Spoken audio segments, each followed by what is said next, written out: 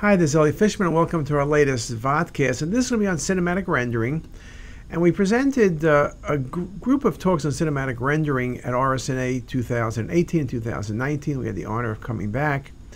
And then I put this talk together, which is some of what I showed at RSNA. And at that talk, also Linda Chu and Steve Rowe gave excellent presentations. But this is something I put together for another meeting. And I thought I'd share this with you. I also, though it's a little bit late, wanted to thank Judith Reagan, who helped us get started with cinematic rendering. And I knew Judith for a very long time, more than 20 years, when she worked at Siemens, and she retired at the end of December. And at RSNA, we did acknowledge her, but I want to acknowledge her again, and we really do appreciate all the work she did getting us started and keeping us going. And also, I knew Judith for a long time, and it's not like she's disappearing, but she's retiring, and hopefully we'll keep in touch. But she was a true colleague, and it's also a good example of when you're working with companies, how it's basically a two-way street if you're doing research. And that kind of fits right in, because I think when we started working with Judith, we thought it was 3D imaging. And for us, 3D imaging, for me, is a 35-year evolution. And the things that have evolved are hardware, software, user interfaces and design, CT scan data. We had 10 millimeter thick sections, then 5, and then 4. Now we have sub-millimeter scans. We're basically doing bone because we couldn't scan fast enough, and we did 4 millimeters by 3. So you did skull or pelvis. Now we scan so quickly, we do everything from the coronary arteries to every vessel in the body, to every part of the body. And then, of course, the increased clinical experience has driven us to develop new things based on clinical demands. If you look back, as I mentioned, I gave this at RSNA. RSNA in 1985 was game-changing. This is the picture of the Pixar's first set of body images. It was presented at RSNA in the Philips booth, and this was Ed Catmull. It's a reminder that Pixar could have been a very different company. Ed led the company and was at Pixar and Lucasfilms for 40 years and retired in August 2019, and now is doing incredible things beyond that, whether it's at Google or his book or whatever else he's doing. Now, in terms of computer hardware, the Pixar hardware with the front end of a Sun Microsystems workstation was $350,000, 86. Now you could do things on $800 NVIDIA boards or $1,000 NVIDIA boards that you couldn't do in those days. And this whole change from hardware, the SGI days, the Onyxes, and the like, it's going to more of these GPUs is where everything's going. As computers got faster and data processing faster, we went from shaded surface. Pixar 86 was volume rendering, and most recently the work done to take a new form of volume rendering, cinematic rendering, and bring that front and center. We talk about the CT data sets, the slice thickness. We usually use 0.75 every 0.5 millimeters. Speed of acquisition, a matter of seconds. Dual energy and perfusion do provide unique data sets as well. And as I mentioned, clinical demand. Better staging, higher need for accuracy, closer work between radiology and radiology and vascular surgery and radiology and endocrinology, on and on. And with laparoscopic surgery and with robotic surgery, the preoperative imaging becomes even more precious. And then, of course, the ACR and the value over volume initiative. We need to do better, not just do more. Now, cinematic rendering, what I'll do is I'll speak about some of the principles, its implementation. I'll show you a bunch of clinical applications and talk about future directions beyond simple visualization. Now, everything really is visualization. When I say we're doing 3D imaging, what we're doing is we're doing visualization. We're creating images that provide information that's not appreciated in the data set. Visualization is the process of transforming information into a visual form, enabling users to observe the information. The resulting visual display enables a scientist or engineer to perceive visible features which are hidden in the data set but are nevertheless needed for data exploration and analysis. And that has never changed. Now, I will admit I have not been the best predictor about the speed of 3D integration. 1991. As radiology enters the 1990s, we predict that one of the major achievements of the decade will be widespread diffusion of the technology of computer image processing into the medical community. It did move forward, but not to the speed I thought. And 15 years later, radiologists must embrace this paradigm shift from traditional axial slices to primary 3D visualization in order to efficiently and comprehensively review large data sets and ultimately improve patient care. Again, predicting within a few years, 3D imaging will no longer be a specialized study done on select patients, but will also be part of a review of routine cases as well. And that's more than 14 years ago, and I'm still not correct. And this article published by Pam Johnson 8 years ago or 7 years ago, 3D imaging is critical, but we're not yet there. Now, in terms of imaging, images are everything. If you're good, you know that's the pelvis, shaded surface, 82. The first images, those incredible Lucasfilms images, white bone, red muscle, green fat, RGB, alpha channel, all there in the volume rendering paper by Bob Drebin, Lauren Carpenter, and Pat Hanrahan. Bob is at Apple, Lauren's still at Pixar, and Pat is at Stanford. Three of the most brilliant people still doing incredibly brilliant work. And it took us a few years, but we could create incredible images, 4 millimeters thick, every 3 millimeters, but look at the detail of muscle and bone. And we were sure that volume rendering would change everything because it gave us object thickness and internal contours.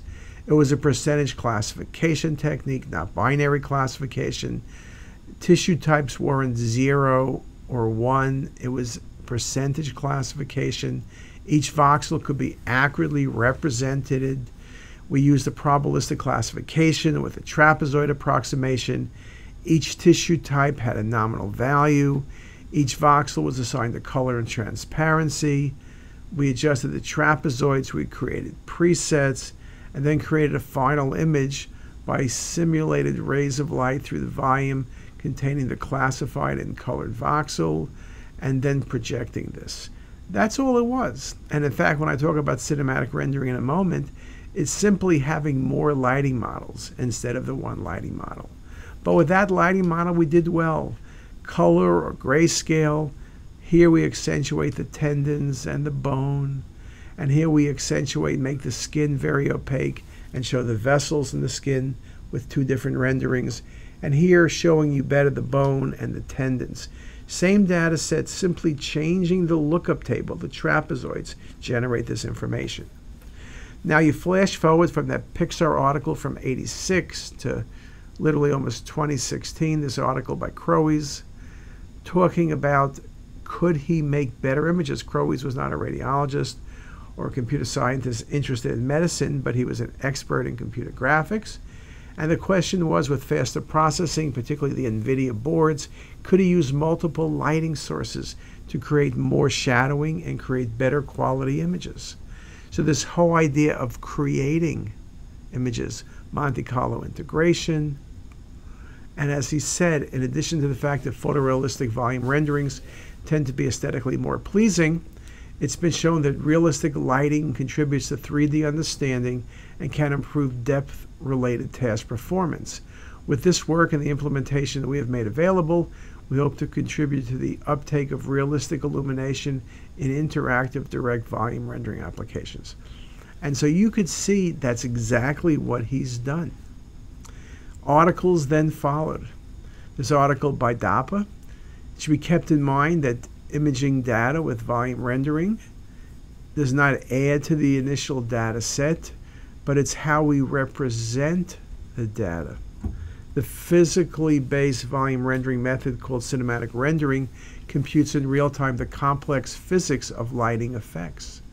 This approach leads to a natural and physically accurate presentation of the medical data with a focus on an encased depth and shape perception. So it's making things better.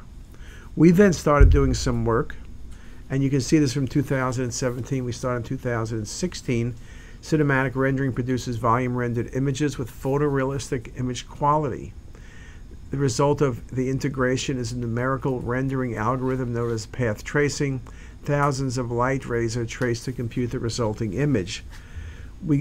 P.M. Johnson then said that the light model of which the cinematic and classic volume renderings are based accounts for the differences. The primary reason why classic volume rendering results in images that are relatively less photorealistic is the use of a local lighting model.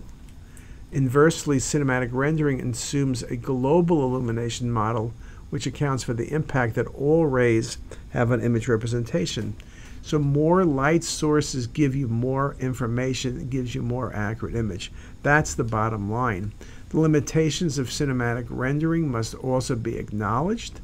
Again, one of the challenges is it's easy to show things better, but it's also easier to hide things.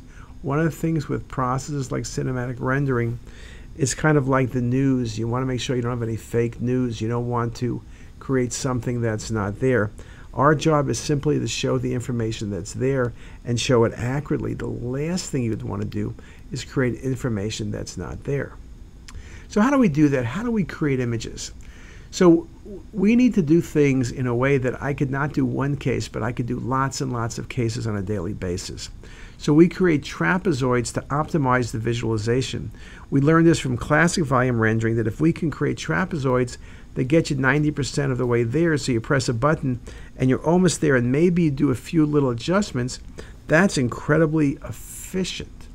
So we create presets to speed up, also as a way of taking people who are less experienced and get them working. And then we interactively change those presets on an individual basis, but again, knowing that we're trying to optimize. So it takes experience, but also the use of presets makes life easier. So here's presets that I've generated, and you can see one thoracic aorta, heart, liver map. So you can see them, and I could choose them on any case. I could then adjust them. You can see, again, we create trapezoids, but I don't start from scratch on every case. I start from what I have. I have over 120 presets, maybe over 150, whether it's for pancreas or bladder. Some things like pancreas may have 10 presets, depending what I'm looking at, depending how the ejection is, and depending the format of the information. So we have many, many presets, and again, this makes our life very easy. So right now, I probably could do any case surely under 5 minutes from start to finish, and probably do it a lot faster than that. So the presets really are what controls a lot of our productivity. So some common questions people ask us. Well, here are the answers. There are no special protocols for the data sets when you do cinematic rendering. We scan the way we always do. We try to do low-dose studies. Protocols do not change. I, the radiologist, do the processing under 5 minutes. The times it takes a little bit longer is I'm taking too many pictures, which is more for my interest. But 5 minutes or get the next pizza free. So what are the proven clinical applications? Well, they're GI apps from stomach to bowel to colon to pancreas to liver, spleen. There's GU apps, kidney, adrenal, bladder. Vascular apps from the heart to the runoff studies to the mesenteric vessels to everything in between. To musculoskeletal, whether you're talking about trauma or oncology or reconstructive surgery. I think the point is there is no limitation to the areas we could look at. And so now what I'll do is I'll spend most of my time now showing you some practical applications and some of our results. I'm also going to show you visualization. So here's a patient for tracheal stenosis. There's a little bit of irregularity at the anterior tracheal wall. But look at the 3D renderings I have here. Look at the detail of the vessels, of the submandibular region, the muscle, as well as any of the nodes that are present. I can change, here's the same view, I'm just changing the lighting model to show things with different shadowing. Image on your left shows the submental region a whole lot better. Or here, again, targeting down, looking at the submandibular region, looking at the vessels, looking at the muscle, and then doing this in an interactive format. So you'll see here that we're able to simply look at the images, not just as static images, but as motion. So I can look at the images, rotate, film it, save it, and send it to the referring physician. I could change any of the parameters as I'm doing the rendering, and I'm doing this in real time. So in a sense, what you're doing is creating the ability to look at things in real time and optimizing the visualization. And that becomes indeed very, very critical in practice. And so in this case, there's a large mass, the left neck. Those are large nodes by the jugular vein and carotid artery in a patient with T-cell lymphoma. You can see here is the coronal. You can see the mass extends down to the supraclavicular zone. Well, here it is. Left is some swollen neck in a classic volume rendering. Image on your right is volume rendering with cinematic. You see the induration of the nodes in the left supraclavicular zone. You see the increased vascularity. You see it as I give you additional images from AP and lateral projections. And here's a view from directly above. So you can get a feel of how detailed the vessels indeed are. You can see here I can create a series of images. Again, look at some of the parotid gland. Again, accentuating vessels, accentuating the muscle mass. And you can do it anterior or posterior, any projection, any visualization. We then look at other areas. So let's look at some areas. We did some work on the heart. Cinematic rendering is a promising method to enhance volumetric data display. We talk about some of its advantages compared to classic techniques. We talk about the ability to look at complex relationships. So in this article, we've published stuff on looking at aortic aneurysms and traumatic aneurysms and ductus aneurysms. This was the 2017 Ann Mini case of the year. Patient had chest pain. You see that we're doing a gated study. You can see as we go through the ribs, you can see beautifully the arch and branch vessels off the arch. But you see a cluster of vessels on the pulmonary artery. That was a fistula from the pulmonary artery. The coronary arteries, just a beautiful example of that fistula. Even though the vessels are a millimeter or less or a bit more, look at the detail. Or here on a sagittal view, look at the left atrial appendage. So the ability to visualize the appendage. Or in this example, the ability to look at the coarctation of the aorta, dilated left subclavian, multiple collaterals by the spine, the collaterals in the mediastinum, the collaterals by the internal mammary as collateral pathways, the dilated intercostals, and all of this very nicely shown interactively. Beautiful example here of the anterior chest wall, skin and muscle taken away where you can see the collaterals. And here you can see collaterals through the inferior epigastric. So the whole collateral pathway is very nicely shown in 3D mapping with cinematic rendering. Or this case where there's an ulcer in the descending thoracic aorta that's penetrating. You can see the intramural hematoma nicely shown, particularly on the cinematic imaging. You can see as we change the rendering, the ulcer and then where the intramural hematoma is. And then again, changing the lookup tables to accentuate the information. One of the things with cinematic rendering is we have a lot of flexibility and a lot of capability. It's important to use it. And here's just some more views showing posteriorly that large ulceration. Now, I mentioned we did this with ductus, we did this with dissections, we did this with aneurysms, we've done this with coarctation and the like. This comment makes the point that one of the advantages of volume rendering over MIP is the ability to convey 3D anatomic relationships. And for complex anatomic relationship, cinematic rendering adds even greater anatomic detail. Other things, here's just a simple case of a mass, left cardiac border. That's a pericardial cyst, beautifully shown on volume rendering and in cinematic rendering. The color coding of the fluid, red tends to be fluid, beautifully shown here, as well as in the hilum, when you look from a sagittal perspective, or from above where you can see the vascular map. You can see from this case the details of how I can show you all of the vessels. Now we do have a lot of cardiac applications, and what I wanted to do is maybe stop here and then pick it up after, let's say, why don't we take a 5-minute break? Let's go get some pretzels, peanuts, popcorn, and diet soda.